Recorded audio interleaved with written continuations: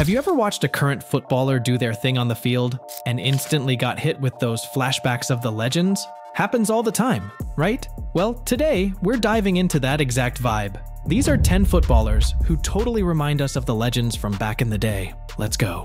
Alright, let's kick things off with the obvious one, Kylian Mbappe. And let's be real, there's only one person he reminds us of, Thierry Henry. Didn't catch Henry in his prime? No worries. Just watch Mbappe.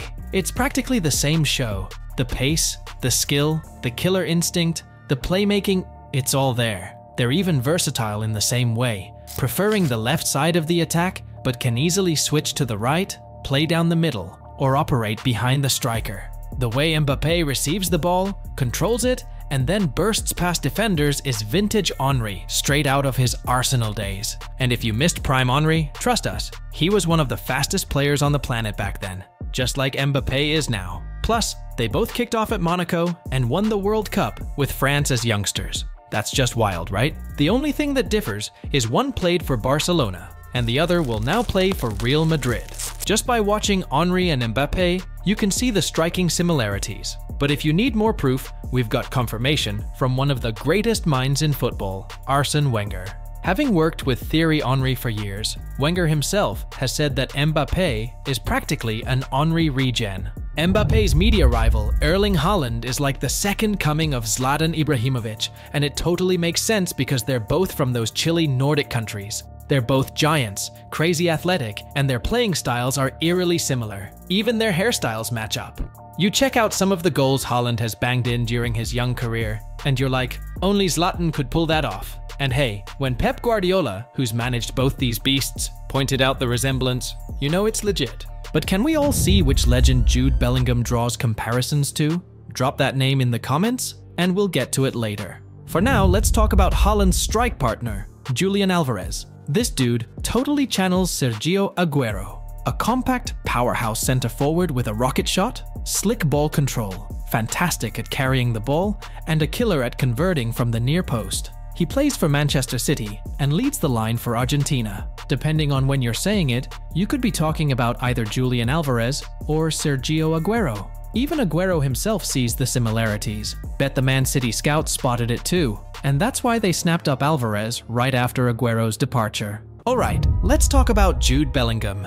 If you guessed he reminds us of Zidane, then you're seeing exactly what we see. The way Bellingham glides across the pitch with his tall and slender frame is so reminiscent of the three-time FIFA World Player of the Year. Both stand at 6'1", and while they might not look fast, they cover ground quickly with those long strides. They can play just behind the striker or deeper in midfield, and Bellingham loves to score goals, much like Zidane did in his day. Imagine how incredible it would be to see Bellingham work under Zidane. Bellingham himself sees these similarities, naming Zidane as one of his biggest role models. He even switched from his number 22 to number 5 when he moved to Madrid to honor the French icon. But we've got to be real here. While there are definite similarities, any version of Zidane is miles ahead of Bellingham in terms of technical ability. Bellingham is still young and has a lot of room to improve, but matching Zidane's technical prowess is a tall order. The French legend was on another level. However, Bellingham might surpass Zidane in the modern game when it comes to goal scoring. Meanwhile, you also can't miss the similarities between Pedri and Iniesta. Pedri can slice through defenses with ease, just like Iniesta did in his prime. They both have a knack for scoring those crucial goals for club and country. Everyone says it. Pedri is here to take over from Iniesta at both Barcelona and Spain. Why else would Barcelona hand him the number 8 jersey that Iniesta used to wear? It's because they see it too. Pedri is the new Iniesta. But if Pedri is the new Iniesta, who then is the new Xavi? We'll get to that in a bit, but first, let's talk about Martin Odegaard. He definitely reminds us of David Silva. You see it, don't you? A silky attacking midfielder, perfect as an 8 or a 10. Both are excellent at driving through the heart of the opposition defense, finding pockets of space, and creating goal-scoring opportunities, sometimes even scoring themselves. However, we still have to respect the OG. We love Odegaard, but he doesn't quite match Silva's technical ability. But for goal scoring, you gotta give it to Odegaard. Anyway, the baller who reminds us of Xavi is Silva's former teammate, Ilkay Gundogan. Have you seen Gundogan's movement with the ball? It's so reminiscent of Xavi. The way they both scan the field before receiving the ball and then deliver those precise long-range passes is spot on. Plus, just like Xavi, Gundogan excels at starting as a deep-lying playmaker and then finding himself in the right spots to score crucial goals. They're both incredible leaders, and it's pretty fitting that Gundogan played under Xavi. Sure, Xavi in his prime was a better all-round player, but you can't deny that Gundogan gives off serious Xavi vibes. Speaking of Barcelona, let's talk about two former Barca legends who are just too damn similar: Neymar and Ronaldinho. Seriously, the football world is always comparing these two because they're like mirror images of each other. Neymar can pull off every trick Ronaldinho used to, and that's why they always seem to light up those charity games together. They just click so well. Like Ronaldinho, Neymar can play anywhere along the front line and even drop into midfield. Both are dribbling maestros, goal scorers, creators, set-piece specialists, and they bring a fun vibe to everything they do.